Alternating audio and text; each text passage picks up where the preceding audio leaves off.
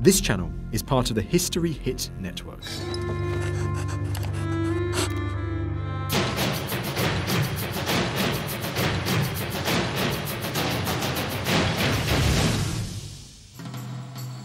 This 70-foot Norman tower is all that's left of a great castle built exactly 900 years ago and around which grew up the town of Bridgnorth in Shropshire. The castle was occupied for more than 500 years, surviving at least 4 lengthy sieges, until at last in the Civil War it fell to Cromwell's army, who left it as we see it today, leaning at an angle of 15 degrees, 10 more than the Tower of Pisa. As for the rest of the castle, it's long gone, either plundered or destroyed, along with all the town's early records. So what did this castle look like? The people of Bridgnorth have asked us to create a picture of how it was in its heyday, and as usual, we've got just 3 days to do it.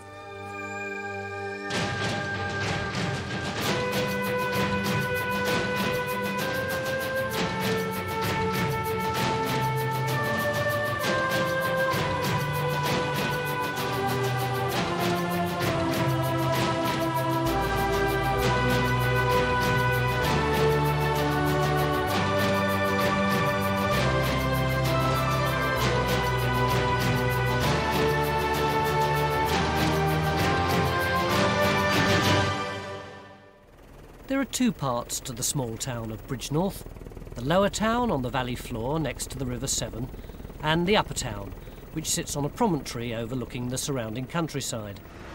The northern end of the promontory is built up with houses and shops.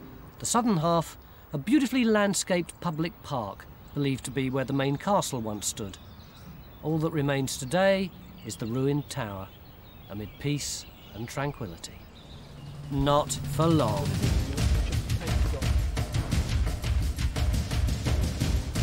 Over the next 3 days, we're going to try and understand the plan and architecture of the castle from its construction in the early 1100s to its fall in the mid-17th century. As usual, the team are keen to get started. The geophysics team is already at work in the park. This will be ongoing over the next 3 days because of the park's size and some difficult rose bushes. This, though, isn't the only problem. What's the problem, Les? We've got a scheduled boundary of the monument. Scheduling means that you can't dig there. Well, not without a research, design and permission, which is that way. Yeah. Yes. And then this area out here is outside the scheduled area, so we could do something. But because this line has been drawn on a map, it's actually somewhere across this grass and this tarmac, which seems to be completely inadequate to define a legally defined monument. You know? What was actually defined is this boundary that went through here. But that boundary's gone. That still is the legal definition of the scheduled monument. That is just so archaic, isn't it? So basically, we can't come anywhere this side of that yellow line, but we can go that side. That side's fine. Well, I mean, you can see that. It's totally different grass on that side.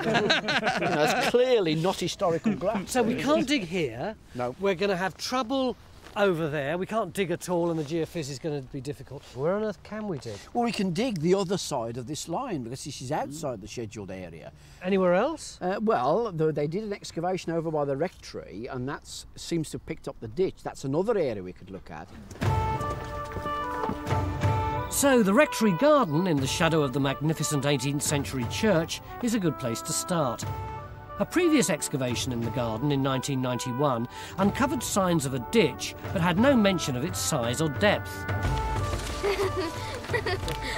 So where were you standing when you decided that was how it looked?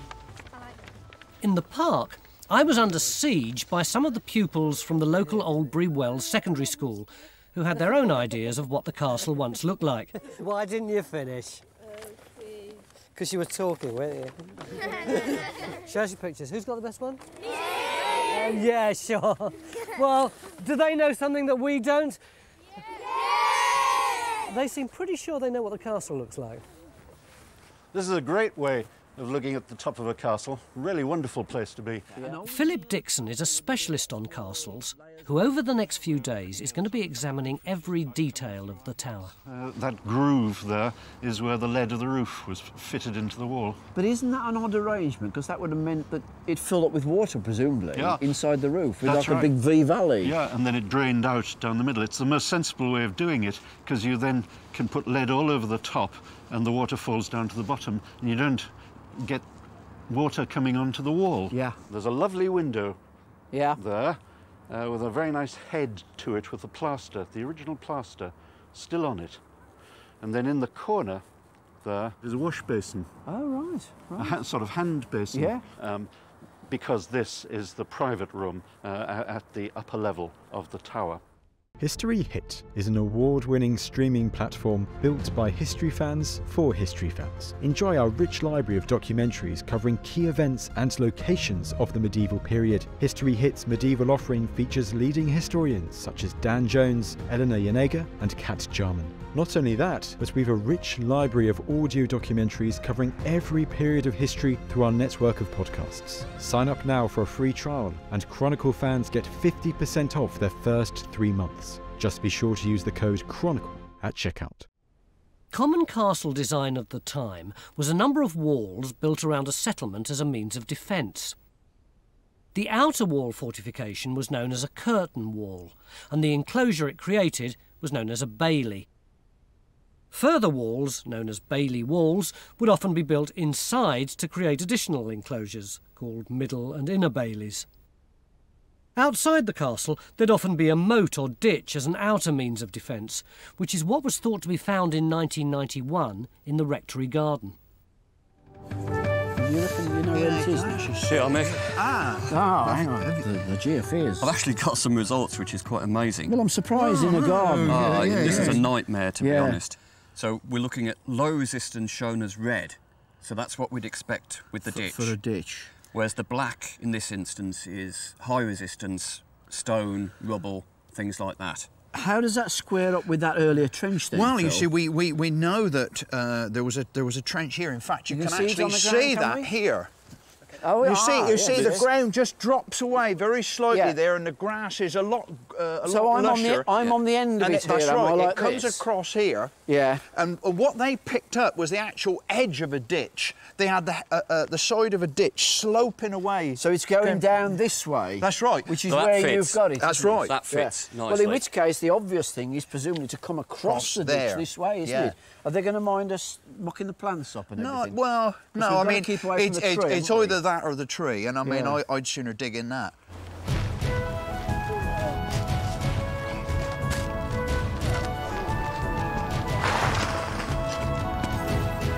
Oh, I know it ain't prehistoric.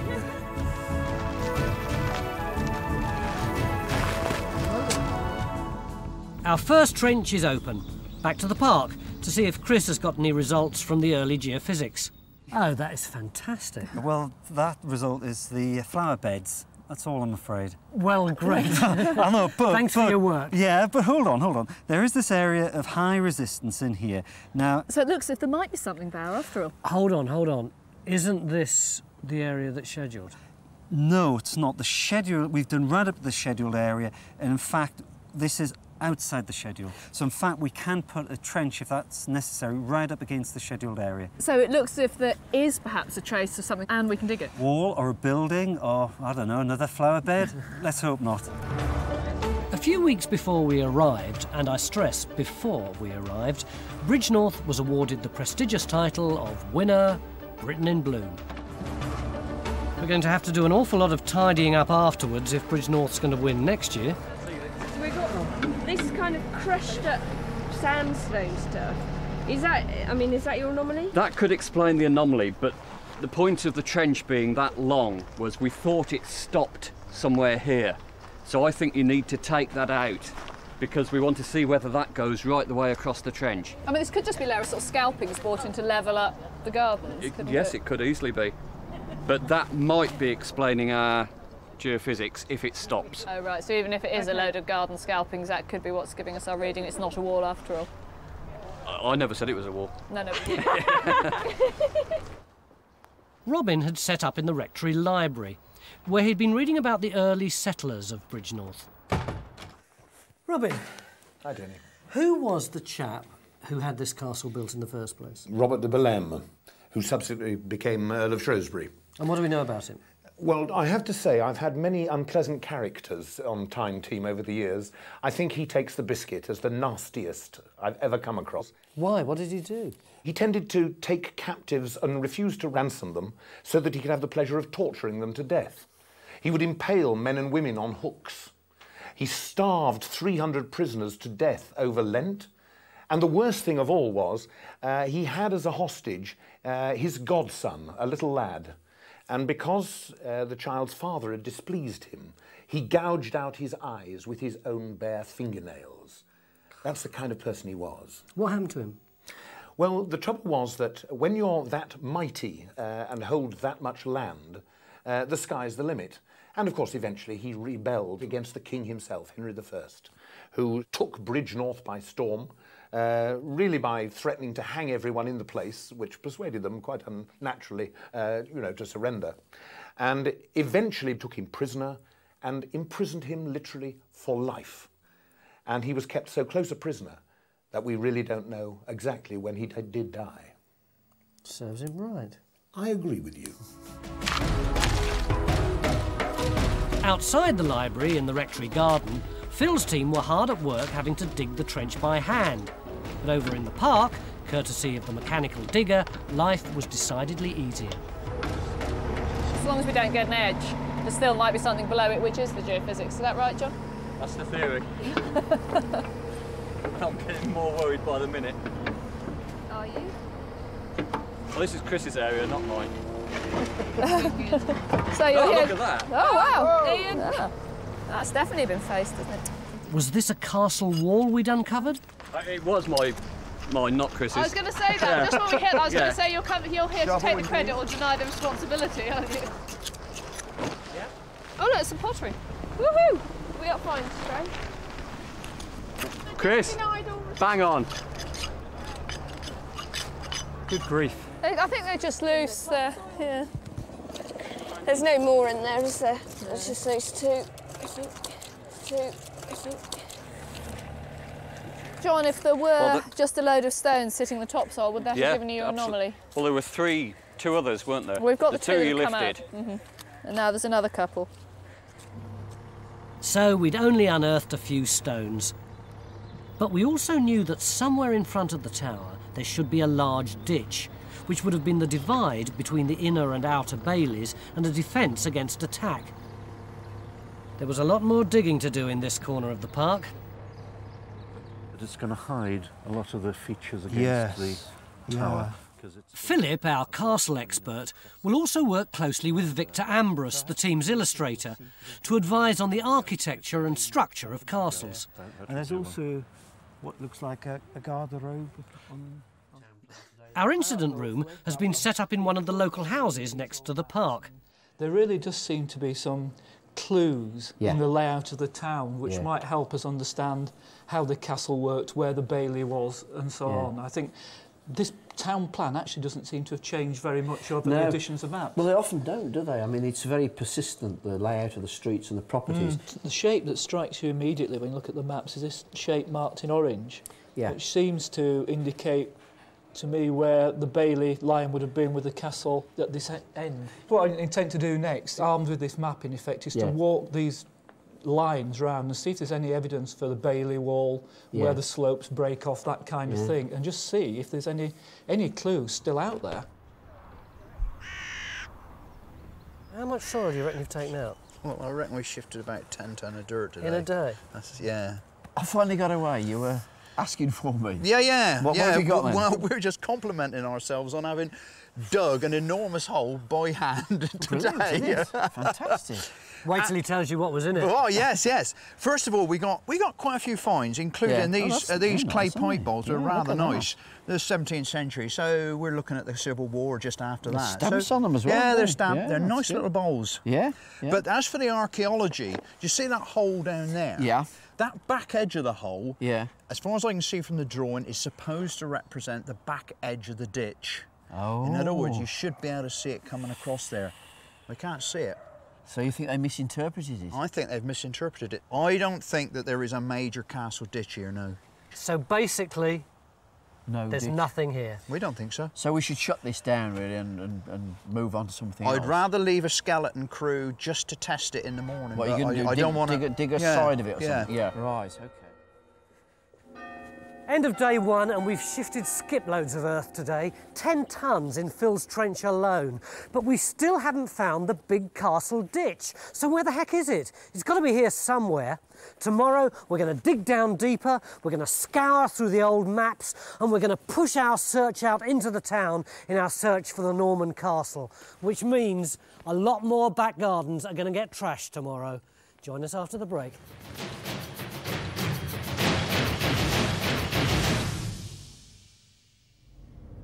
Beginning of day two in our search for our missing castle, and you can clearly see from this funicular railway that Bridgnorth is built on a valuable strategic point high over the River Severn, so it's clearly a good place to build a castle. Up here, we're right on the edge of our promontory, so these back gardens are the furthest out we can dig in our search for the castle wall.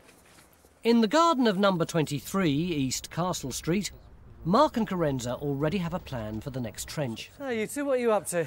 Hi, Tony. Well, we think we've got archaeology here. There's all sorts of things going on. Different heights and different levels. You can see the roof height there, going down here, going down here. Each garden seems to be at a different level.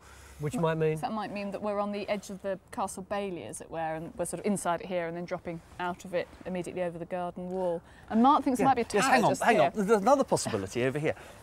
We think that this is where the castle wall might have been. Yeah. And look, it's straight in that direction and turns round in that direction. And what's more, we're over the top of the bridge, so this will be a classic place to put a defensive tower of some description or other. Excellent. It's hard to imagine that the leaning tower in the park is all that's left of this once great castle. In its heyday, it would have occupied the whole of the promontory. So Stuart and Meyer set off into the town to look for any other remains. They found a big gateway, which was more or less here. You still separate. That's where the bailey would be. And this whole bit of water. Meyer, one of the Time Team graphic designers, will take digital photographs of whatever they find in the hope of piecing together a picture of the castle. Think of it as above-ground archaeology. Okay. So unfortunately, it's all covered in this wash, so it's a bit difficult to work out what the bonding's like. But keep looking and see what else we find. Are you both skiving? Don't think of this as archaeology. This is research. Jane Griffiths has lived in Bridgnorth all her life, and we've been told she's a fountain of knowledge on the town. There's a fascinating piece of wall. I don't know if you've seen it. It's at the back of this building. It's not very far away. I think it's probably part of the outer bailey of the castle wall, but still standing just around the corner, around the back of this building. Really? Yes. Would you, after we finish the tea, would you mind certainly showing would. us? I'd like to see. The geophysics team is still in the park, now using radar to penetrate deeper into the ground in the hope of locating a ditch. Could this provide the answer? Can you see the strata begin to pull up now? That seems to be the key point. And what I'm hoping is that this is the fill of the ditch. If that's right, then if we were to put a trench in somewhere in this region, we might just pick up the northern end of the ditch. The new trench Chris is suggesting is an extension at a right angle to the trench already begun on day one. Here, it could be 2 metres down. Just going straight. It should cut across the ditch. I don't think that is what we're looking for. And hopefully reveal its width. There's a clay pipe stem. Back in the town, Jane has led Stuart and Meyer to a huge freestanding piece of the castle wall. Jane. This is super. I mean, if you look at the bonding on this stone, it's quite crude rubble. It's not shaped very well, but it's very well bonded, very thick in layers. And at the bottom, can you see how the whole thing slopes out downwards? Yes. Well, that's what we call a batter. It's designed to stop people undermining the wall to break in the bailey. What makes this really exciting is that This orange line round here is where we were predicting the Bailey line ought to be from map evidence. Right. And the bit you've brought me to is exactly on that line. Oh, that's so perfect. That's kind of confirmation that we've got, in a way, the first piece in the jigsaw here. Right. Yeah, so we get the short. Last night, Phil had decided to leave a skeleton crew to finish the trench in the rectory garden. Today, call it instinct, and for reasons only he knows, it's getting deeper.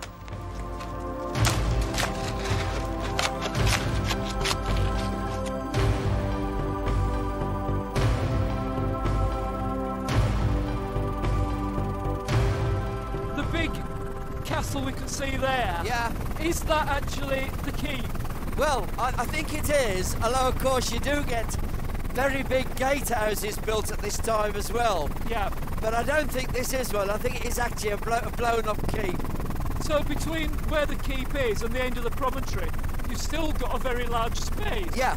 Now, well, you've got to fit into that. You've got to put a hall, private apartments, chapel, stables, barns, lodgings for visitors, all that sort of stuff. Yeah, there's a lot of buildings got to go into that area. So that, in effect, is the castle between the keep and this southern end of the promontory. It's all castle. The trouble is, when we say castle, our attention focuses on the defences, whereas they are, of course, primarily a residence. Yeah. To the southwest of Bridgnorth Promontory is another well-known landmark, Pan Pudding Hill. This is a siege castle, a man-made hill built by attacking armies to position their war machines whilst besieging the castle. Just about there. Now, the unfortunate troop of men about to follow Phil up Pan Pudding Hill are a group of enthusiasts who are going to reconstruct a 12th century catapult known as a Perrier. Yeah, now don't we be alarmed, it's been done before. That really is a siege castle. That's what they did, so that's what we got to do. No. Right. The first siege of Bridgnorth happened in 1101. Henry I laid siege to the castle shortly after its completion, when Robert de Bellême was accused of conspiring against the monarchy and refused to answer summonses relating to 45 charges of cruelty. I'd say that on this occasion, lugging a wooden catapult and sacks of ammunition up a hill would test anyone's enthusiasm and borders on being cruel itself. Makes you blow a bit, doesn't it? It's just a wonderful view. You can understand why it is they've built these quite impressive siege works to actually throw stuff over there, but it does seem a hell of a long way. I think it's about 250 yards. The machine that you've got, is that going to get the 250 yards? No, ours is a lot smaller. It only gets about 150, 200 yards. That's going to put us down in this bottom road here.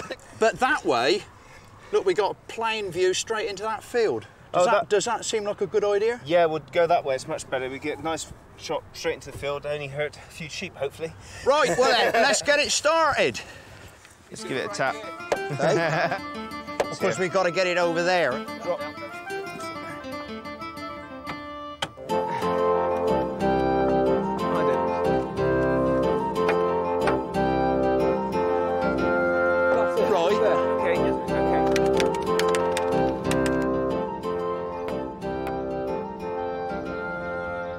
So what would life have been like for people who visited the castle? Well, you've got to remember that a castle in those days was first and foremost a power base, which enabled people like Robert to wreak his evil way around the countryside.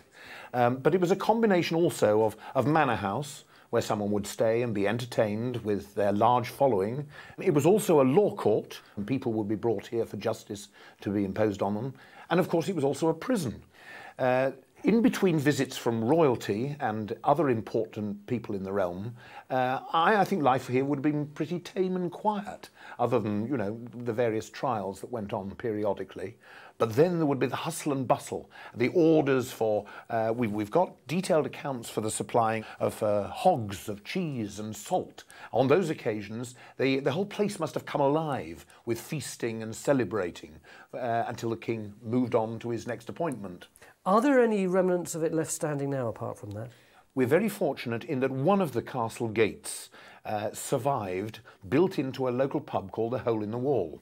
And when they pulled that pub down in 1821, they discovered the postern or north gate to Robert's castle. And this is one of several engravings that we have of it. And what happened to it? As with all town improvers, they decided it would have struck the traffic if they kept it, so they blew it up with gunpowder in 1821. Typical. Back in the park, our search for the defensive ditch has intensified. We need to uncover its location to understand the plan and defences of the castle. But we've done as much damage to the park as we dare without result, so we've had to change tactic. It's dirty, like you're getting out of the ditch. Right. With a drilling machine rather than a digger, geologists have sunk 3 boreholes in front of the tower. This is to help them understand how deep the level of natural bedrock is below the topsoil. The results suggest that the level is sloping away from the tower in 2 directions, towards the edge of the promontory and towards the houses in front of the tower. What's likely to be happening? Well, behind us over here, we've got the gatehouse. There must have been the gateway here, mustn't there? Yeah. And in front of the gate, to get from the castle into the town, you've got to have a bridge of something of the sort, and perhaps a causeway. So you think we might have a causeway there, and that might explain why it's getting deeper as it goes down? Yeah. The new approach seems to have worked. It suggests we've got a causeway crossing the ditch. We can now excavate a section without digging the whole park up.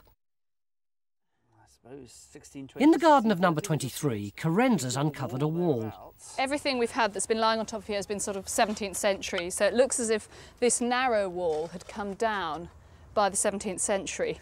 Right. But it seems too narrow to be the castle wall, and it's far too narrow for that. So what we're thinking is that it's a garden wall built probably on top of the castle wall, and that this huge mortar spread is coming right back across here, and we haven't really got the other edge of it yet. So that could be medieval? Well, I think that looks a much better candidate for being the medieval wall, and it's also at a better depth because we're still really quite shallow. Yeah. If this is the curtain wall, it'll be an enormous help. As Stuart's already found a big piece on the other side of the promontory, we'd now be able to work out the exact width of the outer bailey. Well, maybe the civil war, because we've got musket ball from the classic sequence on the spoil heap. Right. Was there a skirmish here in the Civil War? Well, the siege lasted a long time and musket balls must have been flying everywhere. Well, that's clearly one of them. Well, there's one of them. Now we're pretty sure there's a big defensive ditch here. The fate of this corner of the park seems inevitable. It's 3:40 day 2. We've got this drilling equipment brought in, percussive drilling equipment. We've got rid of these flower beds. There's a trench over there. The rose garden has completely gone. We've got another big trench down here. And as you can see, Mick the Dig is tapping into the tarmac with his saw thing. We've got another trench way down there because somewhere around here must be the rest of this castle. And Mick seems to be prepared to go to any lengths to find it. Mick, where's the castle? It's over in front of us, over here. No, it's not. What have we got in terms of structure? Nothing. What have we got in the way that people lived? Nothing. What have we got in terms of the plan of the place? Absolutely nothing. We have. In 1.5 days. Yes, we have. So you bring in the heavy machinery? No, but there's reasons for doing that. We know a hell of a lot more about it because of the structural analysis of the keep. Right? But that's been there for 1,000 years. But nobody's looked at it. You make the mistake, like a lot of them, of thinking it's only going to be holes in the ground and pottery that produces the information. Now, come on. What do we know that we didn't know when we first came here? These lads have looked at it and we've got a totally different story, haven't we? Yeah. We now know that here there must be a huge, great ditch, probably 30, 40 foot deep, something like that. If you were standing on the hill over there looking this way, there would be a great trench through this hill. We know there wasn't another ditch down there because we haven't got it in the garden. That's useful. The far one coming into the bailey is right down the end, and there would have been another big trench across there. So it's all coming together. This is just because there's been so much levelling and dumping in here as far as we can see. Come on, look at this trench in here, look. You can see. According to the radar results and coring machine, this is where our ditch should be. Running across the promontory, in front of the tower, with a causeway crossing into the castle. Over on Pan Pudding Hill, Victor's joined Phil and his team to see what the 1101 siege of the castle would have looked like. Ah! Tony, just in time. What on earth did they used to fire out of this thing? All sorts of things. Obviously, rocks were one of the main weapons, but you can fire almost anything. Oh! And pots of quicklime, pieces of diseased animal. Hornets' nest bursts. Out come a lot of very angry hornets. Yes! You go around the battlefield, chop off the heads, probably of people they knew, catapult them over the wall, just to say, here's your relieving army. Do you want to surrender now? Couldn't sometimes the people in the castle hit the operators? Yes, but they had a way of dealing with that as well. They'd go around, round up local children, people they knew as well, strap them to the siege engines. Well, I don't think we're going to do that. And I don't think we're going to fire human body parts. What are we going to fire? Grapefruit. Grapefruit? Flaming grapefruit? Oh, look at that blazing beauty. 3, 2, 1, pull! Hey! This is real science in action. Yes. It's a real waste of good fruit, actually. 2, 1, pull! Pull!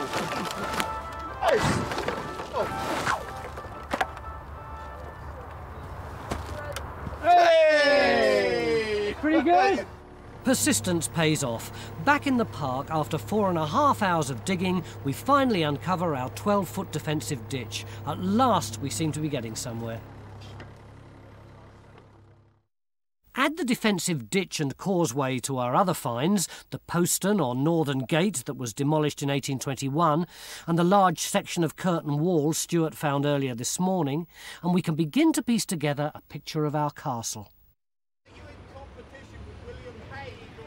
Having virtually demolished a corner of the park in our pursuit of the ditch, and having once again quite literally moved tons of earth, everyone deserves a nightcap in the pub, where Mick has plans for tomorrow. We've got to carry on in the rectory garden because we're getting medieval pottery out of it, but we're also going to look at this tunnel, aren't we? All of 80 feet long. Yeah. Is that the one that we think might have undermined the original castle? You better believe it. Well, a tunnel's great, but I want to see some solid stuff coming out of the ground, all right?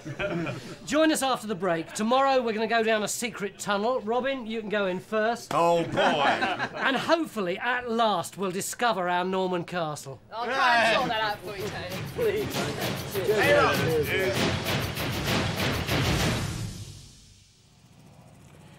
Beginning of day 3, and we've only found about this much of the huge Norman castle that we've been looking for, and yet we're still working on this huge empty trench, which I thought we'd closed down 48 hours ago. Why are we still here? Look, why are you fettling away? You said the day before yesterday, we're closing this trench, but I'll just have a little fiddle. I said we were going to leave a skeleton crew to sort it out, Tony. That's what we've had. We had a skeleton crew in there yesterday. The whole thing was bugging me. I just couldn't understand. I didn't understand what was going on in there, so we carried on down. In that material we took out on the first day, we had 17th century clay pipes. We've gone on down, we've now got earlier material. If we go right down to the bottom, we could get down to some sort of a land surface that relates when they actually built the castle. Something that the people actually walked on. That's right. So, we don't actually know just where that level is, so we brought the machine in. We're going to core on down, see whether we can actually find the natural bedrock. But if it goes on down for metres and metres and metres, I accept it. We're not going to finish it today, and then we'll close it down and I'll go and find something else to do. How long? Give us a time. We're waiting for the results of this. It could be an hour, it could be 2 hours. No more, all right? OK. Yeah. So the rectory trench is going to get even deeper. Is this a desperate move, or will Phil's instincts and experience pay off? In the garden of number 23, we may have our first glimpse of some solid medieval archaeology. But here, we've got our medieval wall there, with the facade of it going straight down. We've got about 2 or 3 courses there. If that's the inner face, are you thinking that the outer face is out here? That's what I think at the moment, that we've got a really big, thick wall, 2 or 3 metres wide, and it's like a wall walk on top of it. Yeah. But to prove that, we really need to extend the trench, because the other possibility is that there are 2 narrower walls and a small room in between here, which would mean something more like a tower. Right. So the patio has to go.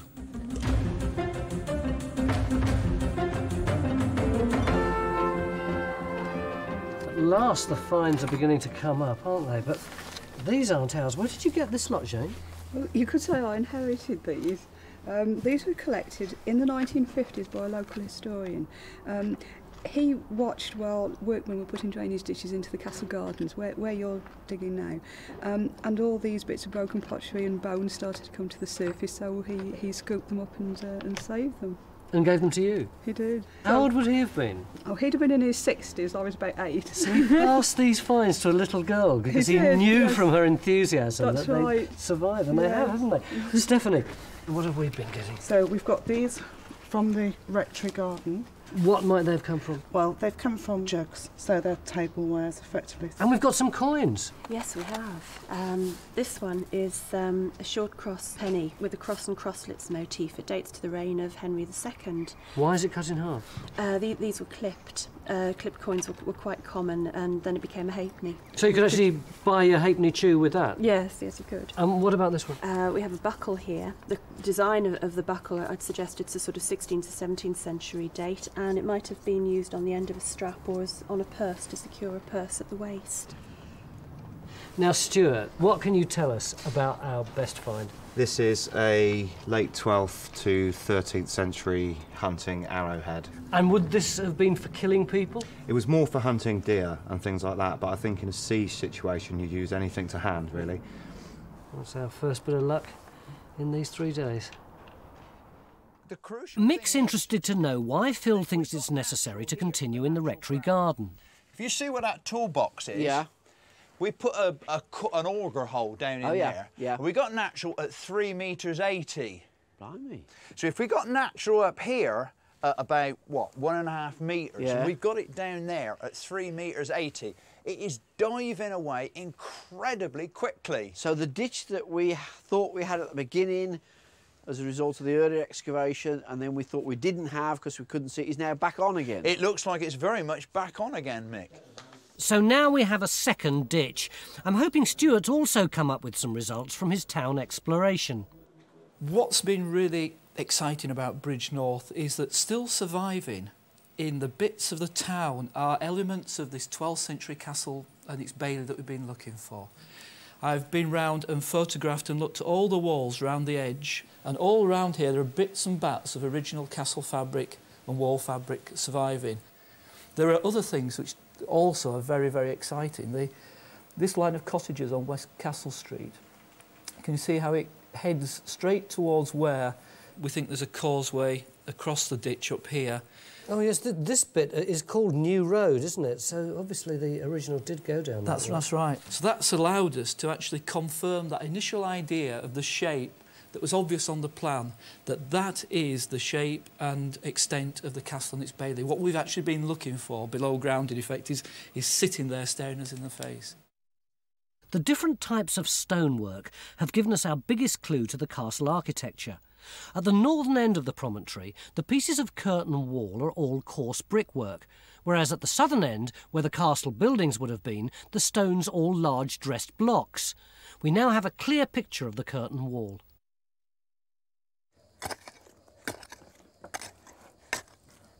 In the garden of number 23, the trench has been widened and extended.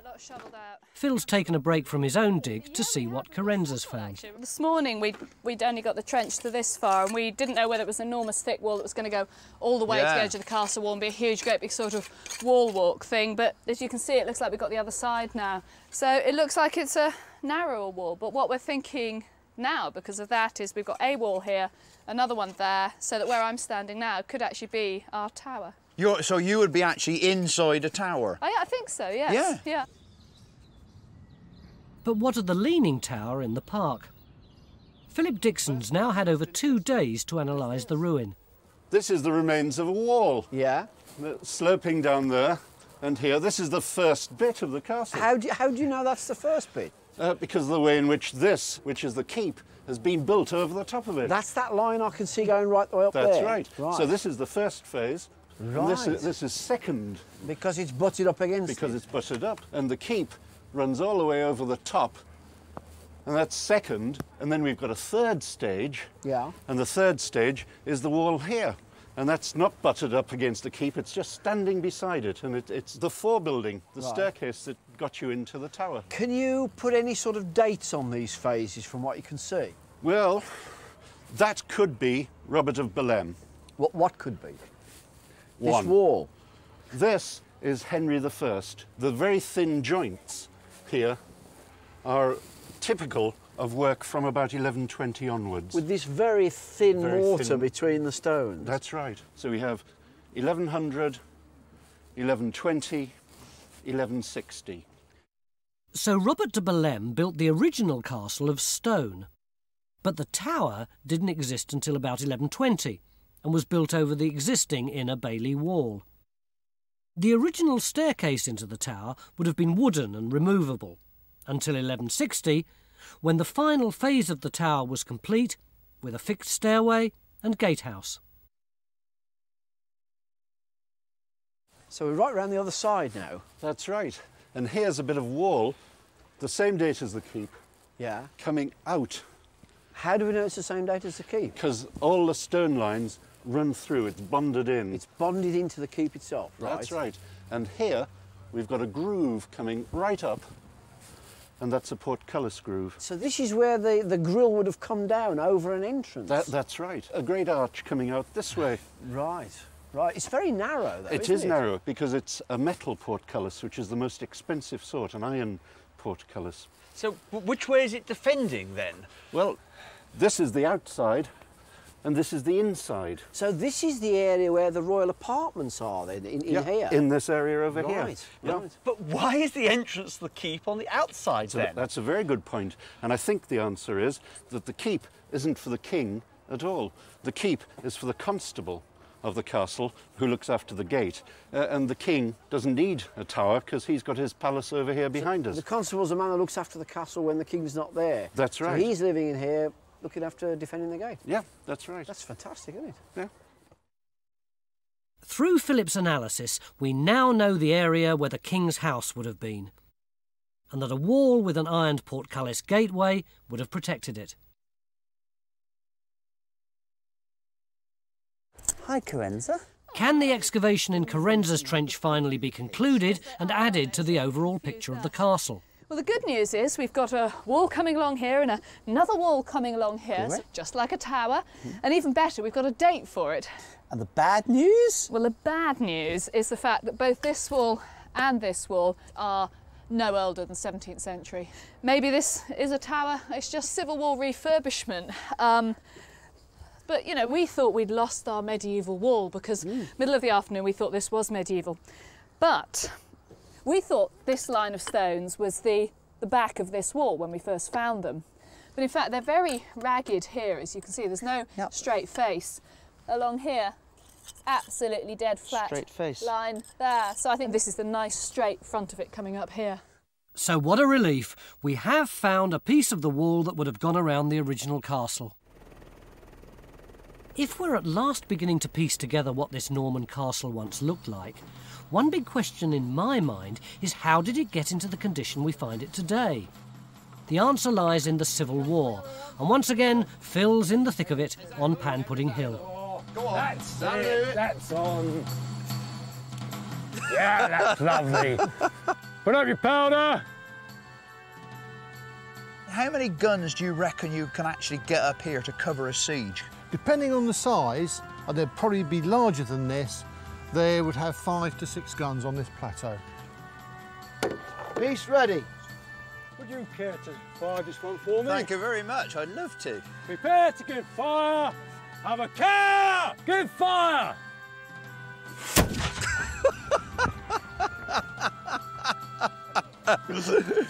Oh, I think we've missed. Have a care. The last siege at Bridgnorth in 1646 lasted for 3 weeks, with the Royalists returning as much firepower from within the castle as they received. This brought the battle to a stalemate, which led the parliamentarians to come up with a ruse to ensure surrender of the castle.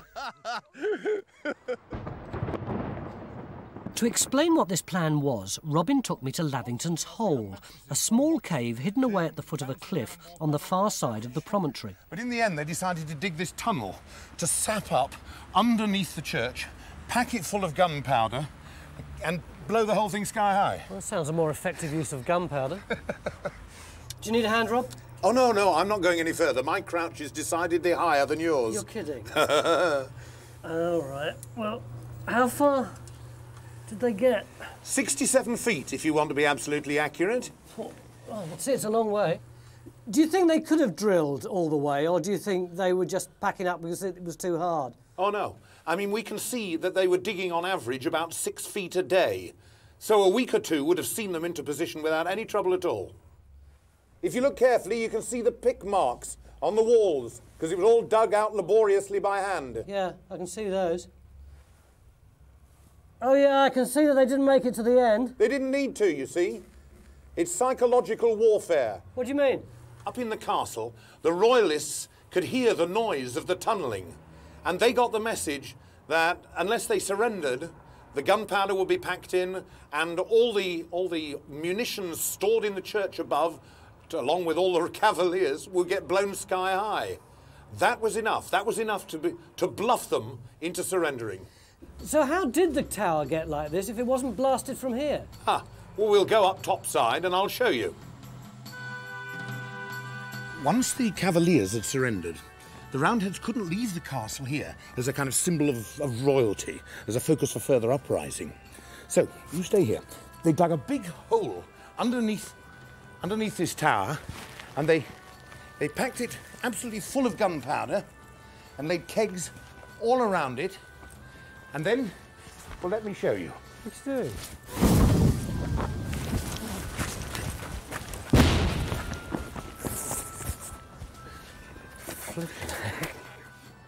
Robin's completely mad. Mind you, even the explosion didn't actually bring the keep down, and it still stands there at this crazy angle today as a tribute to the fantastic Norman masons who made it in the first place.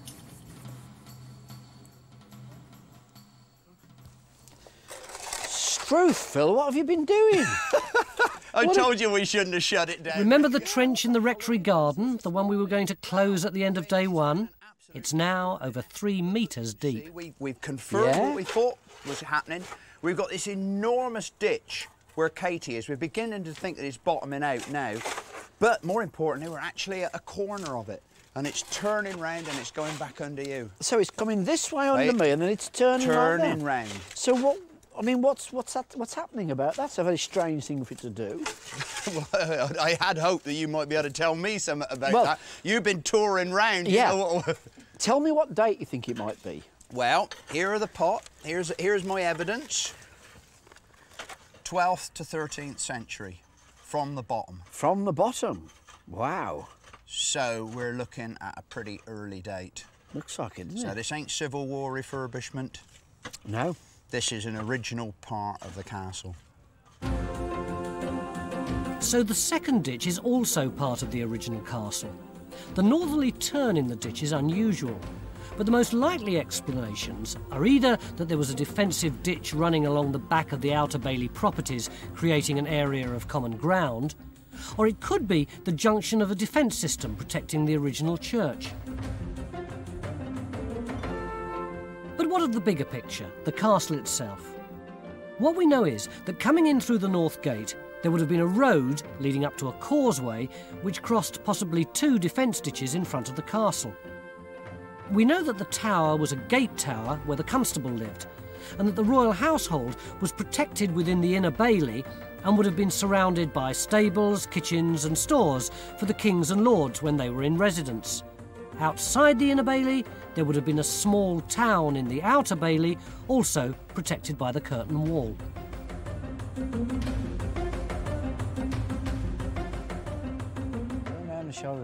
Come and have a look at this, look. This is your castle. We've had an amazing and sometimes pretty explosive 3 days, but in some of our biggest trenches, we haven't come across a single lump of the original castle. It's as though the entire hilltop was swept clean. What this has meant is that we've had to re-examine the castle remains and try to work out the original layout of the site. And using this material, we've written a whole new chapter in Bridgnorth's history.